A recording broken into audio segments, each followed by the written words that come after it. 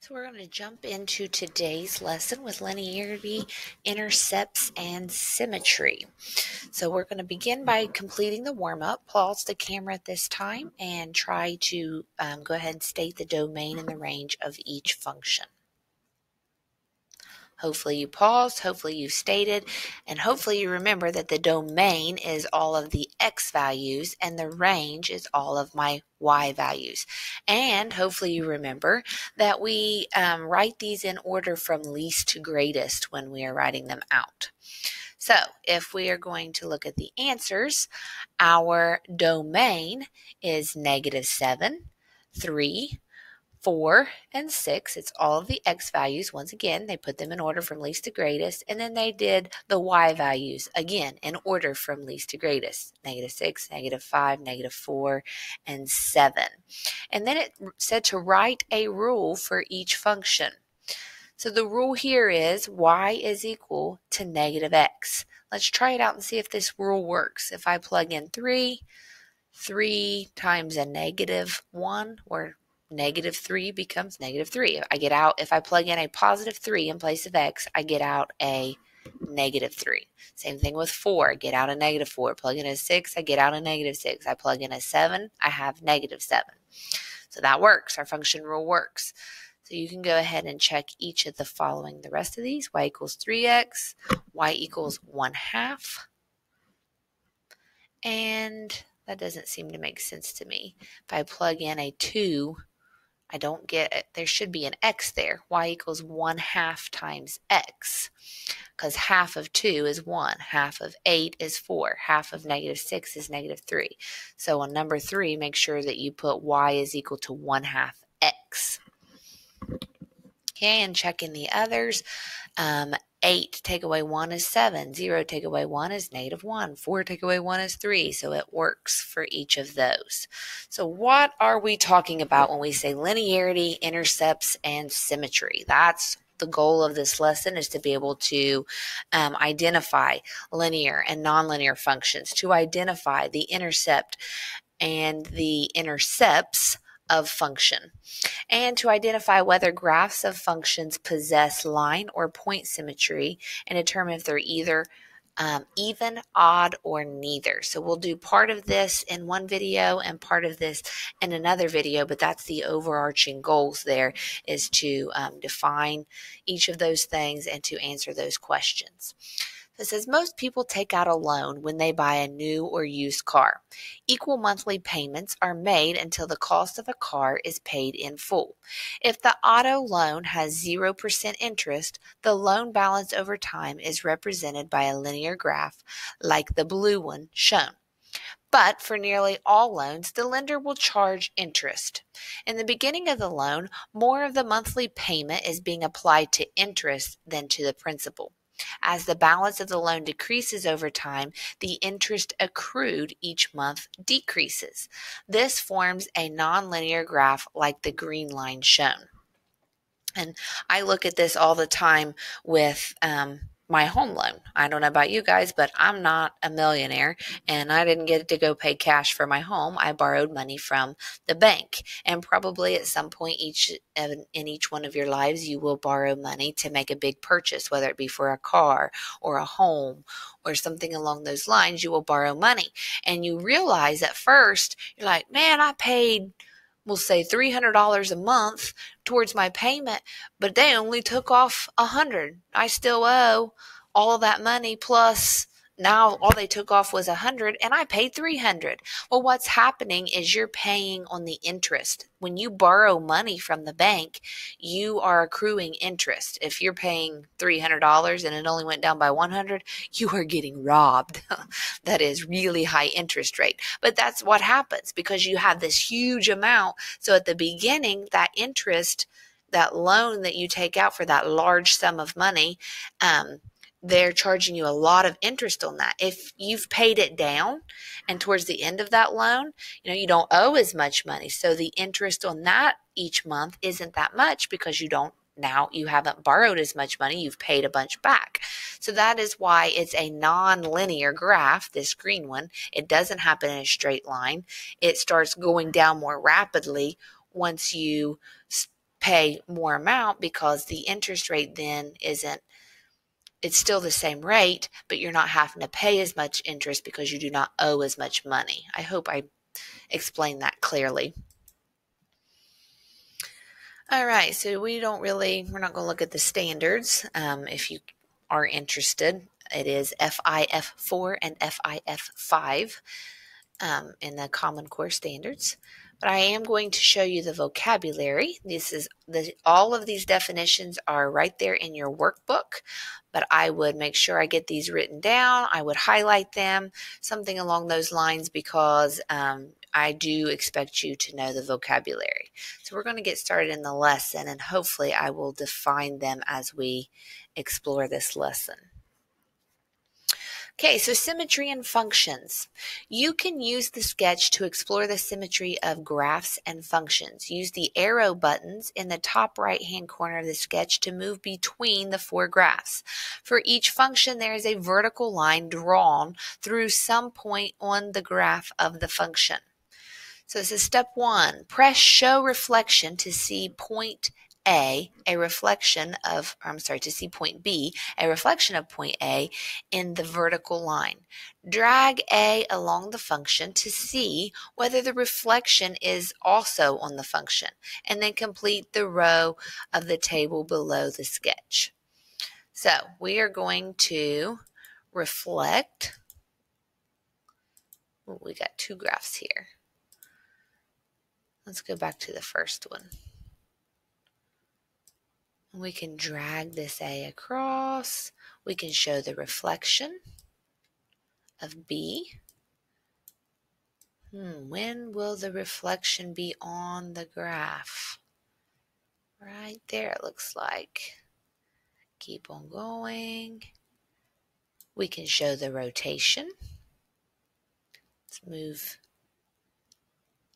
A around. The rotation is 180-degree rotation. So we see that no matter where the rotation is, or where A is, the rotation remains on the line of 180 degrees.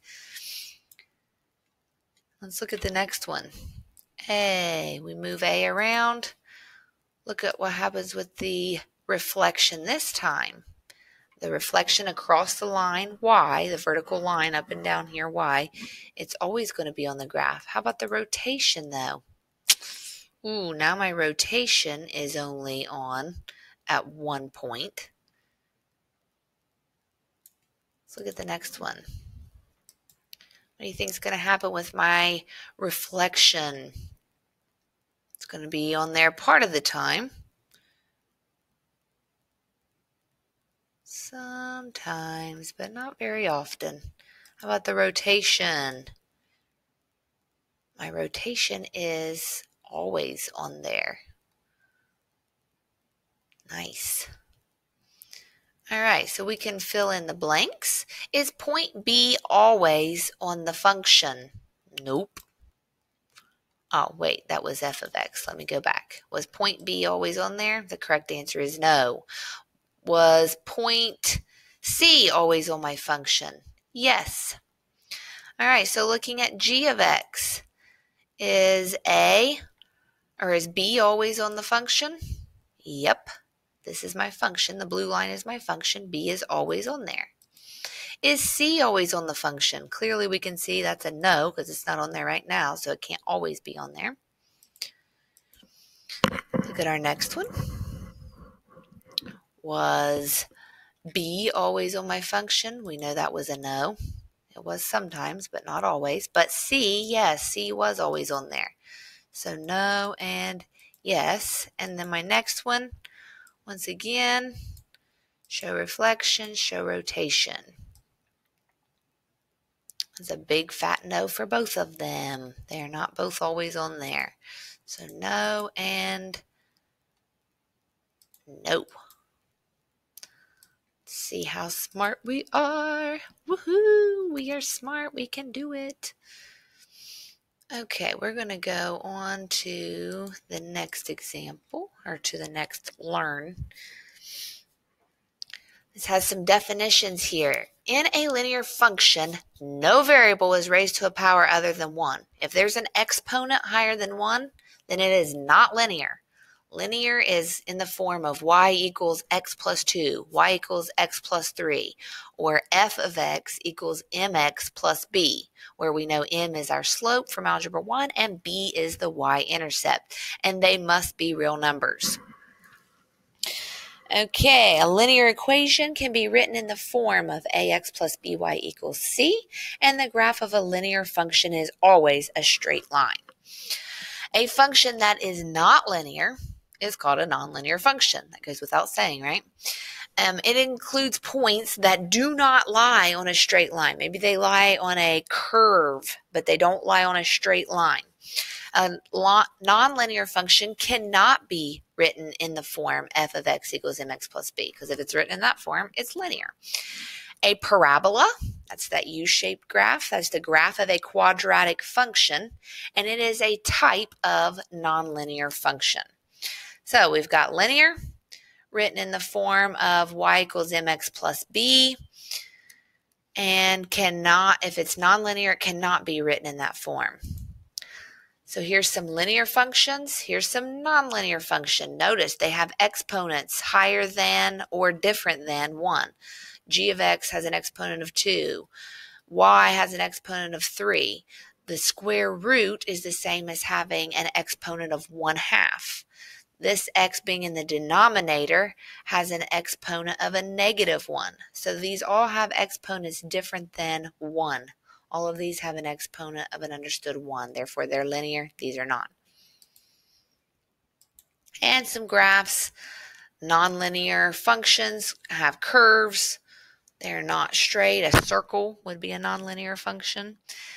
This is a discrete linear function because all the points, if I were to connect them, lie on a line. Even though it's discrete, it is linear because they're all in order.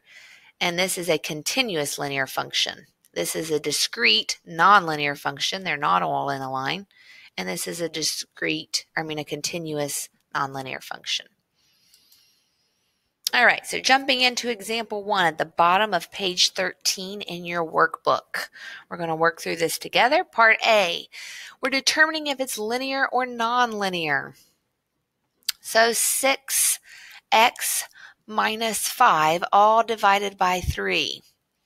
Well, we could simplify this out to see, but what I do is I like to look at the variable. This variable has an understood 1. It's not in the denominator. So it's not, we don't have to change it. So I know that this is linear because my variable term, the x, does not have an exponent other than 1. We could go ahead and simplify this, take the original equation and distribute that denominator of 3, simplify, and then it makes it a little bit easier to see that it's written in the form mx plus b, where my b is -5/3. Okay, looking at letter B. I see that 3, so my first thought is, no, it's not linear. It's going to be a nonlinear function. But we have to double check because if there was like an x squared over here, an x cubed over here, 3x cubed that I could subtract from both sides and simplify, then maybe it would go away, and then I'm not going to have a nonlinear function. It would then be linear. But we can see that even if I were to divide everything by 5 to get y by itself, that does not get rid of my x cubed. No matter what, I'm not getting rid of that x cubed. So it is a nonlinear function. Okay, looking at this, I see that's in the denominator because the x is in the bottom of the problem. We know that it has a negative exponent. Therefore, the exponent's not 1, so it is nonlinear. Okay, looking at this one, this is a linear function. I can see this. I can rearrange it so that it's in the form of y equals mx plus b, but it is still going to be a nonlinear function. Let me pause this for a second. All right, sorry about that. Where was I? So this one can be rewritten in the form y equals mx plus b by using subtracting 3x from each side and dividing everything by 2 to get y all by itself. Therefore, it is a linear function. Be sure that you remember the square root is the same as having all of that raised to the 1/2 power. So that is not a linear function. And this little study tip here, to write any linear equation in function form, solve the equation for y and replace the variable y with f of x. So that's writing it in function form. That y and f of x mean the same thing. Okay, example 2, identifying linear functions by looking at a graph. To me, this is a little bit easier. Of course, we look at this and we think, oh, it's linear because this is a straight line and this part's a straight line. But it is nonlinear because even though this half of it's a straight line and this part's a straight line, it's not one continuous straight line. So this would be nonlinear. Let's look at that one more time. There's no straight line that will contain all of the points A, B, and C, so it is nonlinear. This one, there is a straight line that can be added in, so this is a linear function. Even though it's discrete, it is still linear because all of those points could lie on the same line. Identify the linear function by looking at the table. To me, the easiest thing to do is to look and see if my rate of change is constant, or to graph it. And if we graph it, we can very, very quickly see that those points are all going to lie in a straight line. Therefore, it is going to be continuous. So we can drag this over. Or not continuous, but linear. It's discrete because it's a bunch of random points, but it is linear because all of those points lie on a line. So in this function, it is linear. Okay, something to watch out for. Changing the domain. If Michaela works a 6-week and earns 238, her earnings will no longer be modeled by a linear function. So changing the domain to include more weeks produces a point that is not on the same line. Therefore, it would not be a linear function if we were to change that. All right, and go ahead and take a minute to complete the lesson check in your workbook. This is, let's see here, where is this lesson check? It is at the bottom of page 15. There is a lesson check. Okay, we're going to go back and pick up example 3 at the bottom of page 14. But before we do that, we're going to look at intercepts and graphs of functions.